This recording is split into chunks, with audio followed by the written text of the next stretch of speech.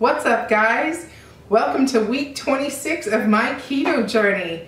You're watching Keto Rewind and I'm Jess. But before we get started, hit that subscribe button right here and turn on those notifications so you don't miss any videos. And let me just say, I'm not a doctor. This is my weight loss journey and I'm talking about my experience with my weight loss on my keto journey using a ketogenic lifestyle or way of eating and intermittent fasting. So let's get started. Hey everyone, this video is going to document my keto journey. This is week 1, day 1, like literally day 1 of my keto journey. I guess a little stats about me. I'm 5 feet 8. Try to get a full body picture. I'm 5 feet 8. I'm apple shaped.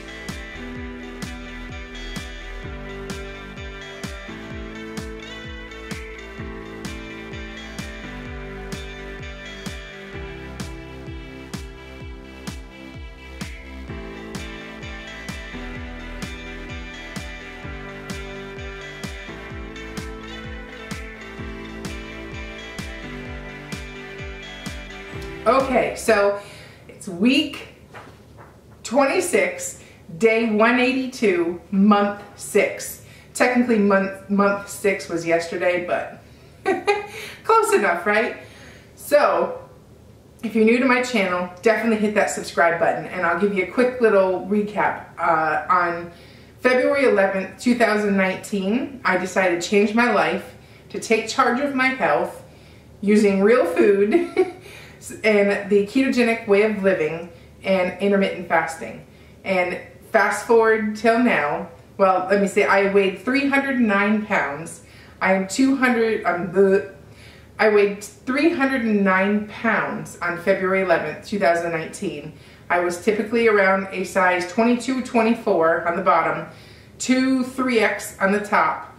And I am 5 feet 8 and apple shaped. Today, drum roll, I weighed in at 239. Bam, look at that scale shot. Whoa! I lost 70 pounds in 6 months, and that puts me with only 70 pounds left to go until I hit my goal weight. I have so many keto before and after transformation pictures in this video, so stay tuned. There's gonna be a ton of stuff at the end, but for right now I know everybody just wants to get into it. It's been a while since I shared my measurements as well, and I want to say that there's power in the measurements too. Don't put so much power on the scale and how much you weigh. I clearly should be a lot bigger than I am for the size or for the weight that's on the scale. Like someone who's 239 pounds typically doesn't wear clothes as small as I can wear. And again, a lot of that is because everybody's different. Everybody's spread out differently. I'm tall, I'm big boned, I'm evenly proportioned. So you can't compare me compared to you because you're probably completely different and you know, you're shaped different. Your body holds its weight different. So take that with a grain of salt. Don't give the power to the scale. My hips, when I first started, which is the lowest point or the biggest part of my hip and lower belly, were 60 inches when I started. Today, I'm happy to report my hips are 49 inches. That's like crazy. And it was like 48 and a half, but I just round up and do whole numbers. So we're gonna call it 49. My waist, which I would consider the smallest part, like right here where it goes in, it's important to use the same landmark every time. So that's my natural waist. So that's one of the measurements that I use. When I started, my waist was 45 inches. Now it's 38. Crazy, right? And then my belly, which is, I consider, like, I use my belly button as my other landmark because it's pretty much going to be in the same spot every time. Makes for more accurate measurements. At my belly button, when I started, I had a 54-inch lower waist, and today it was 44 inches. So that gives me a grand total in 6 months. I lost 28 inches just from those 3 measurements. Crazy, right? So if you're not inspired, stay tuned to the end and look at all these pictures. They'll blow your mind.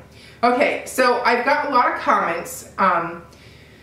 At first, I want to say thank you for being so kind. Like, I really do read all the comments. I don't have time because of my channel's growing so quickly to actually respond to every single one, although I'm really trying to.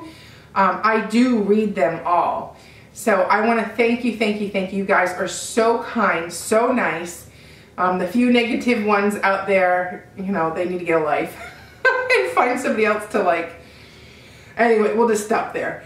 They just need to get a life. But I just smile because it gives me engagement and it brings more people to my channel. The more comments, whether they're good or bad, and that spreads my message that you too can do this. You are strong. You just follow what I've done in all these videos, and if you are just new to keto, I'm currently in the process of making a Keto 101 video series where I'm breaking it down very like small piece by piece. So all the way right now I'm at the point where I have how to calculate your macros, but next will be taking that in steps further, like how to plan a menu, how to enter in like a casserole and get your macros from that, how to use someone else's recipe. And so stay tuned and use this link right here and binge watch those videos. It's really, really, really informative, and you need to do all your research before you get started to know if this is the right thing for you. So one of the comments that I did get quite a bit, why am I losing weight so fast? You've done keto for, 9 months or something, you're only down 30 pounds, or you've done, your first month you didn't have as big of a weight loss as I had. All of that is subjective, first of all, because we all are different and we lose weight differently. I have a athletic build, you wouldn't know it, but back in the day before I got fat, I was really athletic. I did lots of weightlifting, lots of sports. My bone structure and body structure is a lot more lean mass, even though I've got lots of fat, but I do have a high lean mass. The more muscle, the faster you burn. So if you're 98% jiggle, you're not going to lose it as fast as me. It's just it's your body's composition. And also different ages. You can't really say because you're old you can't do this. You absolutely can do it. Think of it, I will be, at the end of the month, I will be 36. So I consider that not 36 years old. I consider myself, I'm going to be at level 36. Like level 36. That's really cool because, there's people at level 1, So don't take the age as a negative. Own it, that age has nothing to do with weight loss. You may not need to lose it, say, as quickly or so vigorously or something, but you certainly can. And slow and steady wins the race. It's not a race to lose the weight. There's beauty in the process and the journey and the learning of how to live again. So to make that kind of like cliff notes of why I'm losing it maybe faster than you, I'm tracking every single thing that goes in my mouth on a food diary. And that means if I have, 6 ounces of something, but the serving size was 4 ounces, I'm putting 6 in there. And then at my next meal, I'm like, I'll back it off because I've had enough. Like, I will have what my body needs to stay in a fat, or I should say in a weight loss mode. So I'm tracking my food so that I know how much I'm eating. And I will give you a better explanation of how to do this in a day, and that will be in that same Keto 101 series. But to sum it up, anything that goes in my body gets weighed on a food scale and then entered into my food diary, which I use, and I'm pretty partial now. My favorite one to recommend is Carb Manager. There's free versions, there's upgraded versions. You can do it all with the free. And then I'm staying focused. I'm finding ways. I am in 10 different keto groups. I have keto on my Pinterest board. I have keto on my YouTube channel. I have keto. Like everything around me is keto. So I'm focused I'm watching other people's success stories. I'm building on my own success. I'm building off of the comments that you leave in here. So you've got to stay focused, and you got to trust the process and learn as much as you can. The more research, the better. And finally, there's 2 new things that I'm going to do this week, starting today. Actually, I started yesterday. I got collagen peptides. I've been researching them for a while, and being that I have 140 pounds to lose, I've been researching and like, you know, are they worth it? Did they do anything? So I'm going to do an experiment. I took a lot more photos than obviously I can show.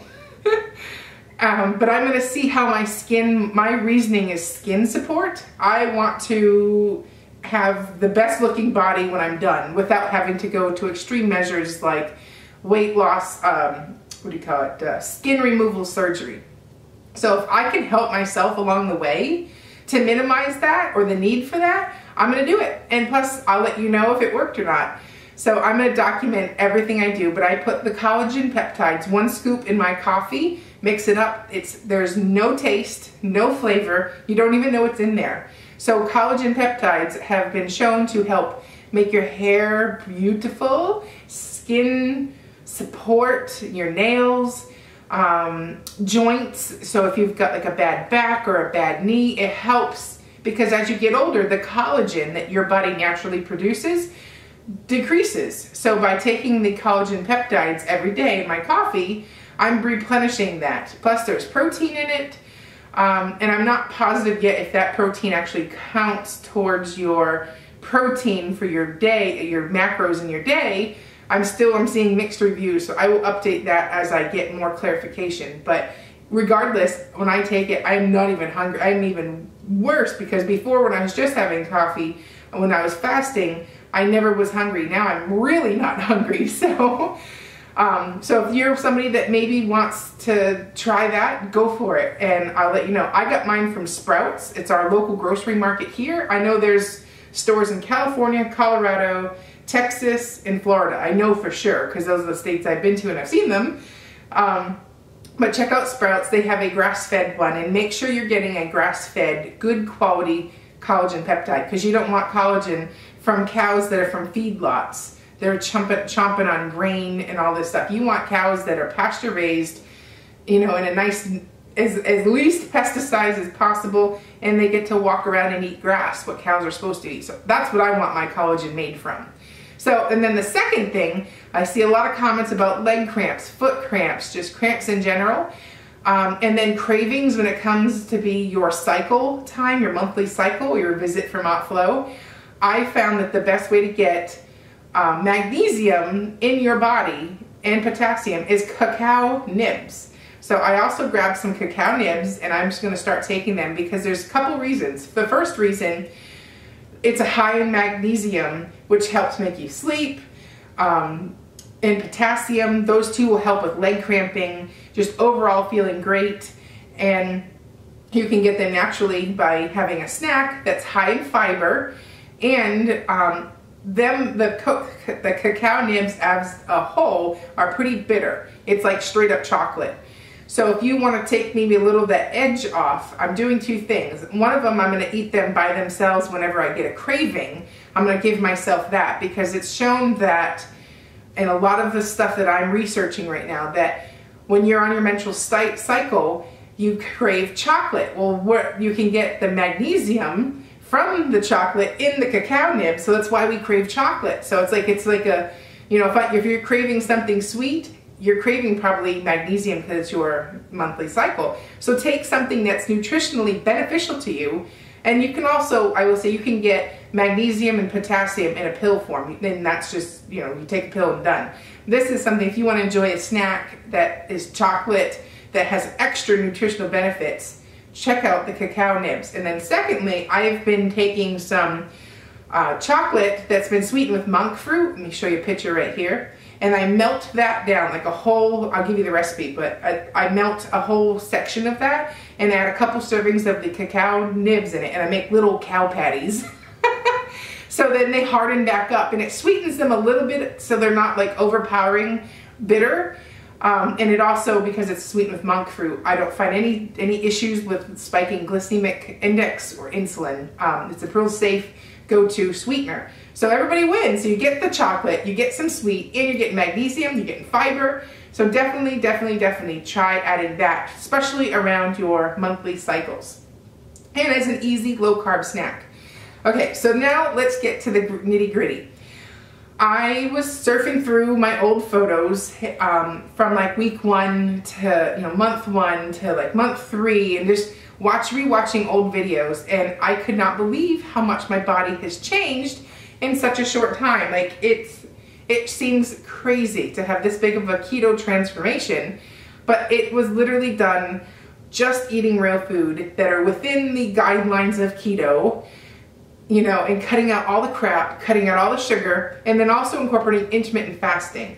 And that's how I've gotten to where I am today. I didn't need to buy anything other than a food scale, and I did upgrade on Carb Manager, the premium version, but I started off at the beginning for the longest time with the free version. So it was empowering to see this transformation in such a short time. Like, it's month 6. That's what I looked like 6 months ago. I was so miserable. I had zero self-esteem. I had zero self-worth, zero confidence, and it just made the vicious cycle keep going and going and going. So I've been doing research on self-help and how to change that thinking process of thinking you are not worth feeling amazing and feeling beautiful and being strong. You're not worth that. So I've been challenging myself since the day I started to see love first. And that's because you have to get rid of all your past mistakes, your past errors, your past fails, your negative thinking about yourself, your nitpicking of each and every single spot in your body that's not perfect. The idea of perfectionism, there is nobody that's perfect. And you have to remember that at the end of the day, you are just as worthy. So when you change the way you think so that you are, for instance, I never did nails before. Now I have, pink nails because I didn't think I was worth drawing any more attention to myself because I was so ugly and miserable. So now I'm like, well, I want to paint my nails. I want that. And I'm putting makeup on again. Like, I care more about myself. But I got to that point by loving myself and changing the thought process of how I critique and criticize myself and compare myself to others. I stay in Jess's own lane. I'm not looking to you. I'm not looking to you. I'm not looking to you. This journey is about me living again and loving myself. So instead of looking in the mirror and saying, oh my God, look at that roll, look at this stretch mark, like I'm so fat, whatever it is that you're saying, I'm like, man, girl, look at you, like dust that off, not too shabby today, like just talking to yourself the way you would talk to a friend, that's just as worthy of those comments. So you have to love yourself, and you can't go through this whole journey and of weight loss and changing your life and have those negative thoughts still with you. You gotta leave those, you gotta drop them like a hotcake, So I mean, like in general, you just have to love yourself and stop thinking that way. You are worth it, you're beautiful, you're strong, and you can have this too. So come on, let's do this together. Now, let's go through some keto transformation pictures. I'm gonna do a quick little narration. So I own a boutique, an online boutique. I've owned it since 2016. And so what is that, 3.5 years or so now officially. But I originally started because I couldn't find, when I changed from being a plus size lady, from a thin regular weight and then turning, gaining all the pound and getting morbidly obese, I couldn't find cute clothes anymore. So I know what it was like to be able to go to the store, pick something out, and go home with it, and it fit, and I looked good in it. So then I went to, being morbidly obese, where now I've got to shop at a whole other section of clothes. Those clothes are freaking ugly. I don't care what you say. And, and then you get home and you either look like you're in a parachute or you look like you are just a mess, frumpy, or it's too tight and it's showing all the spots that you are self-conscious about. So I opened a boutique, and it was more geared to plus size. I did sell all sizes, but it was a heavy emphasis on plus because I was plus size myself. So I've always had a passion of making people feel beautiful and worthy and have self-confidence. So I didn't know that it was going to lead me to where I am today with this YouTube channel. But it was kind of like a little, it was kind of like a little hint along the way, and it took me a while to realize, this is what's going to happen. And I'm so grateful, 10,500 subscribers, like, whoa, I can't believe it. But again, I am deserving of that. I've done so much to help inspire as much as I can. And instead of saying, I can't believe everybody's following me, I'm like, you should be following me. This is awesome. We could have this together, But anyways, getting back on topic, I have an online boutique. So I always have to take pictures, and so I look at these old pictures from when I got the inventory in versus today wearing that same inventory. It's incredible the change that happened. So, I mean, you can see it everywhere. You can see it not just in my face, you can see it in my thighs, you can see it in my waist, my arms, the way stuff hangs on my body. And that's a 70-pound difference in general. Some of those are only about a 3-month difference. So I'm gonna insert all the pictures here, but check them out. So what I'm trying to say is you've got to take the pictures. You've got to take the before and after pictures. Even if it makes you cringe, you've got to love yourself again and see the difference that you can be with just a little hard work and self-love and effort. So I want you to have this too. If you want any of these outfits, you can check out my boutique link. It's taylorrosefashion.com. I'm not like a humongous boutique, but this is what my real job is, that, I've had like the YouTube channel. I would love to become an official YouTuber, but I still love the passion of helping people feel beautiful again too. So I'm not like a massive boutique, but I do have a small sized inventory that I do out of my house. So if you want anything and you want to support me, you can go for it. I got lots of great stuff. And then I'll be getting more stuff in soon, so stay tuned. Because now, here's the other thing. You lose 70 pounds. You have 70 pounds to go, or I should say, I lost 70 pounds. I have 70 pounds to go as well. I need new clothes. Like, people ask me, is keto expensive? Keto is expensive. No, I cut out all of the extras that I was buying that were in the middle of the grocery store and replaced that money towards higher ingredients that are grass-fed, pasture-raised, organic, But the part that is expensive is you do have to get a new wardrobe as you lose weight. I'm constantly buying new clothes now because I can't fit in a 3X anymore. Like this shirt is a 2X.